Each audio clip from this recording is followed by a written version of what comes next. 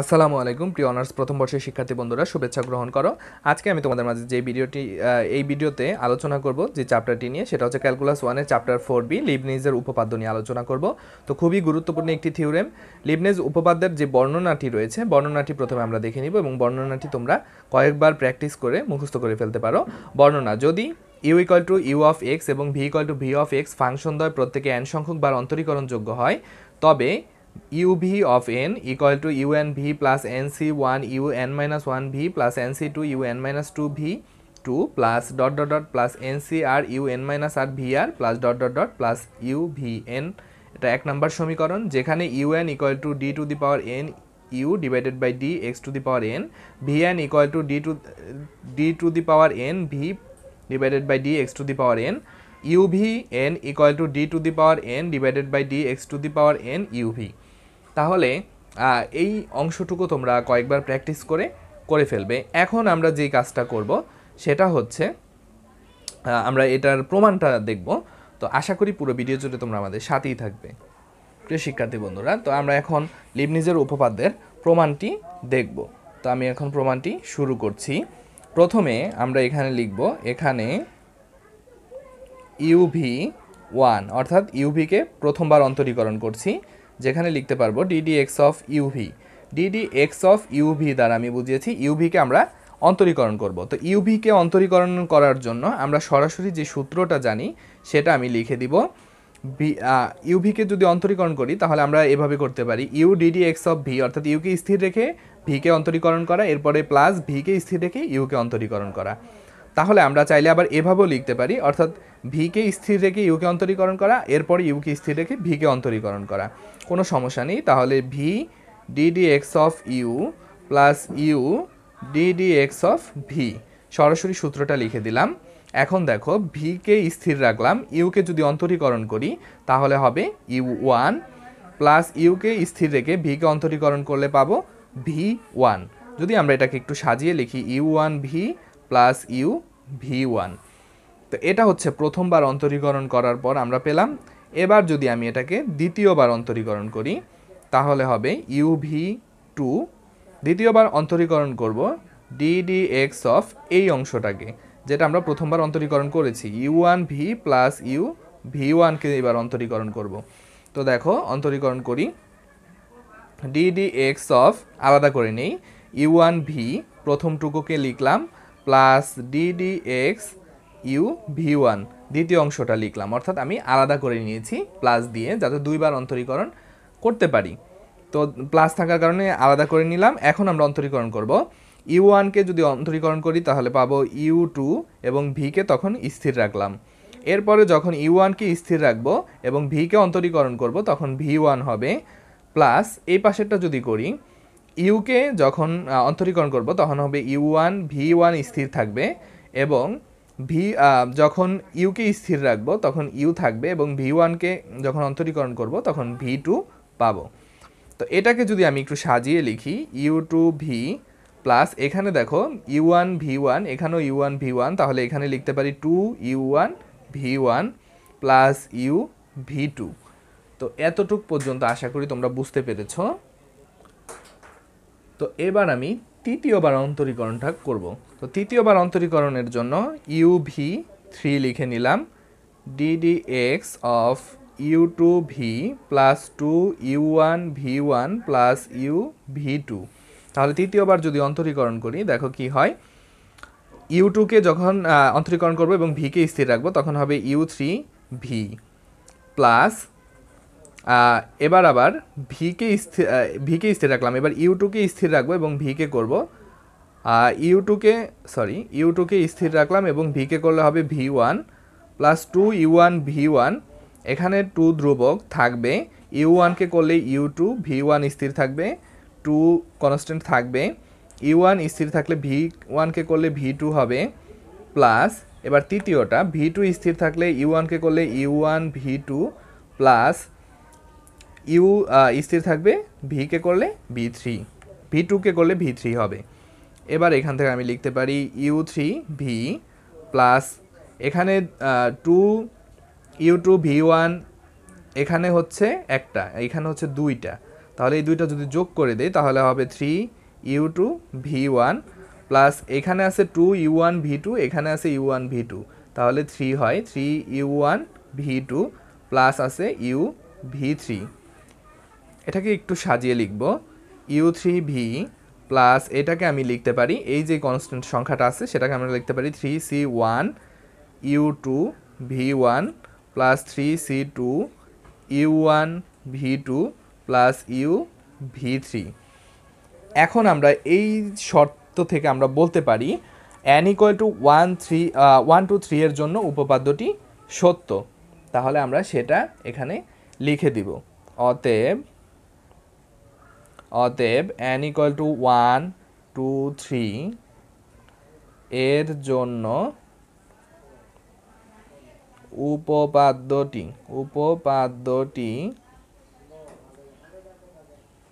সত্য। তাহলে এটা যদি সত্য হয় তাহলে আমরা এখন যেটা করব সেটা হচ্ছে, যেটা আমরা 1 নম্বর সমীকরণ ধরেছি প্রথমে সংজ্ঞা পড়তে গিয়ে, ব্যাখ্যা পড়তে গিয়ে, তখন আমরা যা ধরেছি সেখানে আমরা লিখেছিলাম UVN, এখানে আমরা n ধরেছিলাম। এখন n এর জায়গায় আমরা m ধরবো, m ধরলে এখানে শুধু n এর জায়গায় mটা লিখে দিলেই হয়ে যাবে। তাহলে লিখে দিচ্ছি, ধরি n = m এর জন্য উপপাদ্যটি সত্য। এই উপপাদ্য, তাহলে আমরা বলতে পারি n = m এর জন্য উপপাদ্যটি সত্য।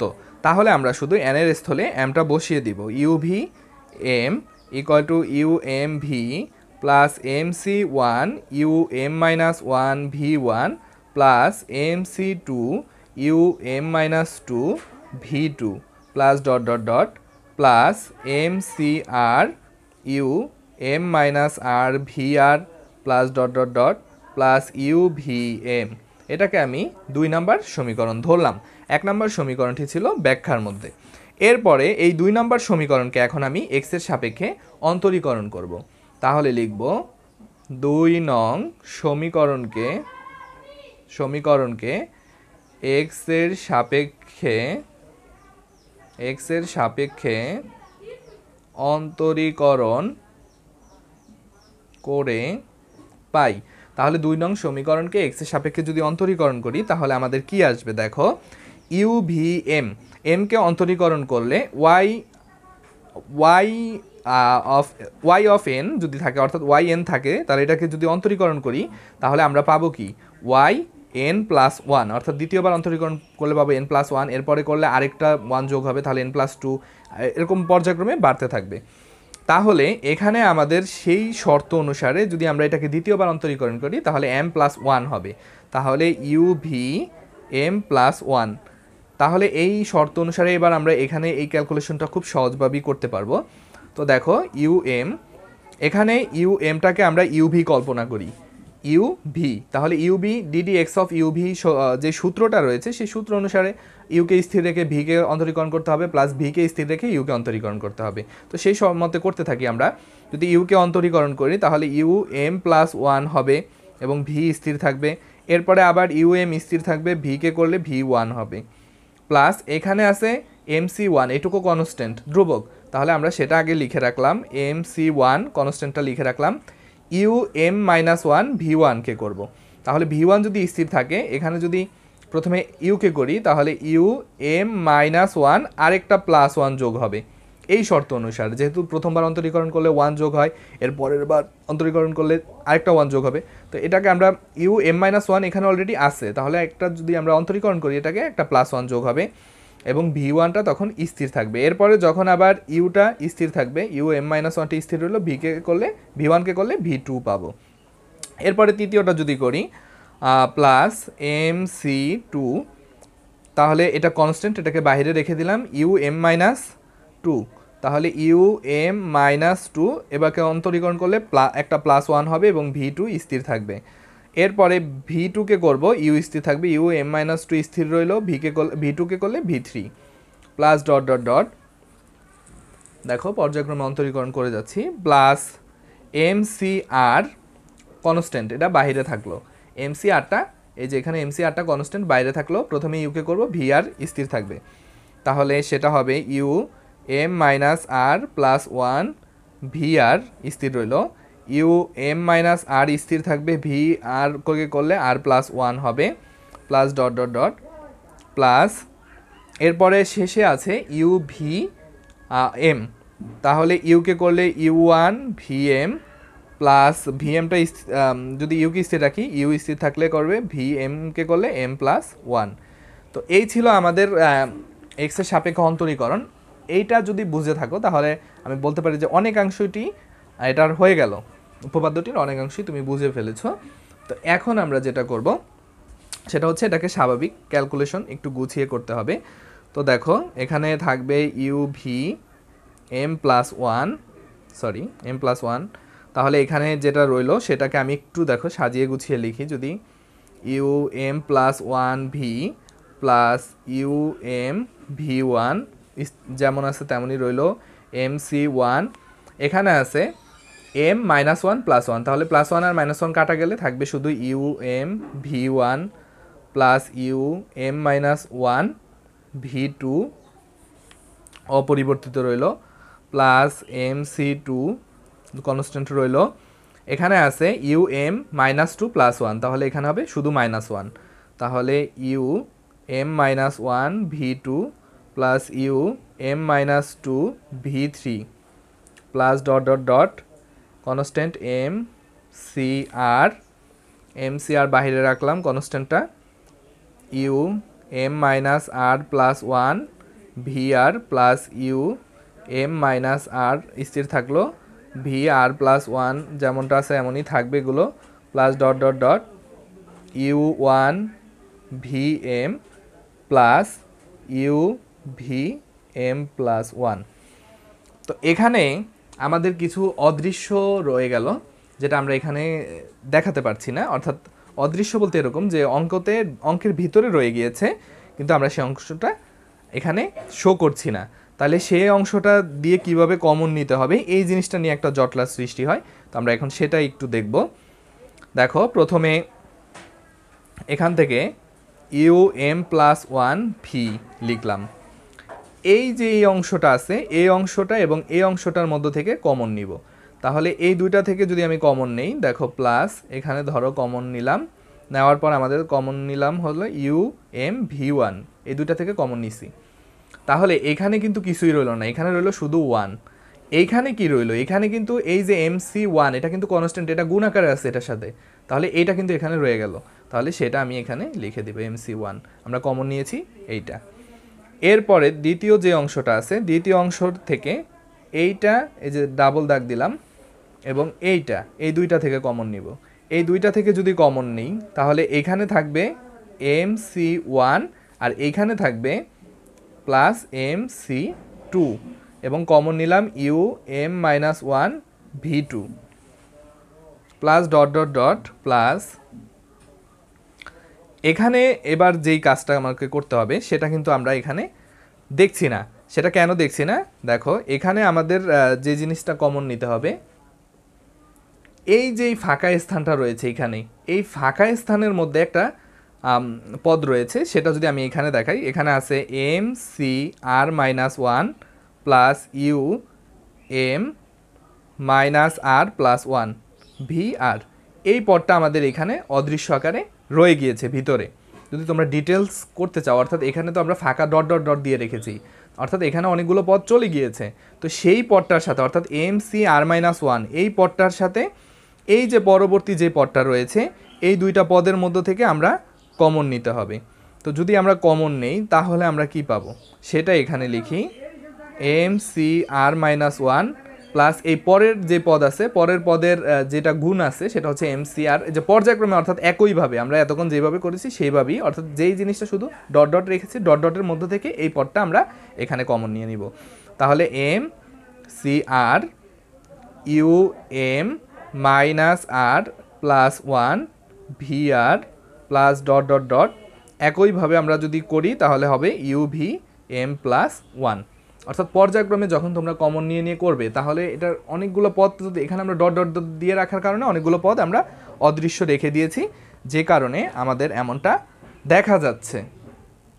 এখন দেখো আমরা যে কাজটা করলাম এর পরের লাইনে এখানে U M plus one V অপরিবর্তিত রইল। ওয়ানকে লেখা যায় ওয়ান সমান হচ্ছে এম সি নট, অর্থাৎ এম সি জিরো এটার সমান হচ্ছে ওয়ান।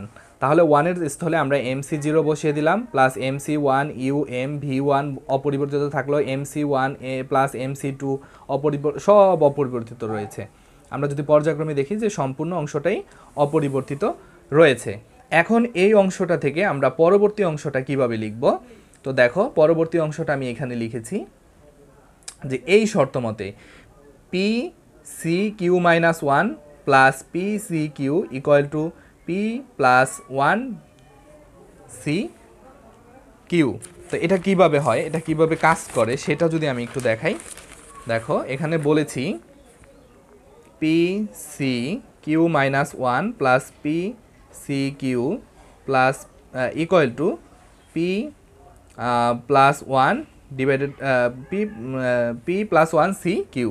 তাহলে এখানে আমরা পি এর মান যদি ধরি 4, সি এখানে কিউ মাইনাস 2 ধরো 2, তাহলে এখানে হবে 4, পি এর মান হবে 4, আবারও যেহেতু এখানে পি ইকুয়াল টু 4 ধরেছি 4, এখানে হবে কিউ সি কিউ। আচ্ছা কিউ এখানে দেখো Q minus one equal to ছিল 2, তাহলে এখানে শুধু কিউ আছে, কিউ থেকে 1 কমে গেলে 2 হয়েছে, কিন্তু এখানে শুধু কিউ আছে, তাহলে এখানে কিউ হবে 3 equal to P plus one, তাহলে পি ইকুয়াল টু আমরা ধরেছি 4, তাহলে 4 প্লাস 1 ইকুয়াল টু হবে 5 সি কিউ হচ্ছে 3। তাহলে এইভাবে আমরা খুব সহজে এই যে শর্তটা আমি দেখেছি মান বসিয়ে এইভাবে তোমরা করে দেখতে পারো, এটা খুব সহজ মনে হবে। তাহলে সেই শর্ত অনুসারে আমরা এটাকে এইভাবে সাজিয়ে নেব, অর্থাৎ তখন হবে U M plus one V plus এখানে এম নটের জায়গায় হবে M plus one C one U M V one, অর্থাৎ এই শর্তটা অনুসারে সাজালে তোমরা এইভাবে পেয়ে যাবে। এরপরে তোমরা যে লেখাটুক লিখে নিবে এইটুকু তোমাদের বইতে দেওয়া আছে, চাইলে তোমরা সেখান থেকে লিখে নিতে পারো। তো এইটুকু মুখস্থ করে নিবে। এখন N equal to M plus one হইলে ইহা একের সমতুল্য, সুতরাং উপপাদ্যটি এন ইকুয়াল টু এম এর জন্য সত্য হইলে ইহা N equal to M plus ওয়ানের জন্য সত্য।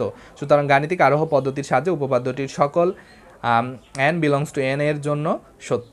তো আশা করি পুরো সমস্যাটি তোমাদের বোঝাতে সক্ষম হয়েছি। যদি না বুঝতে পারো তাহলে অবশ্যই কমেন্টে জানাবে, সমাধান দেওয়ার চেষ্টা করব ইনশাল্লাহ। তো ধন্যবাদ পুরো ভিডিও জুড়ে সাথে থাকার জন্য।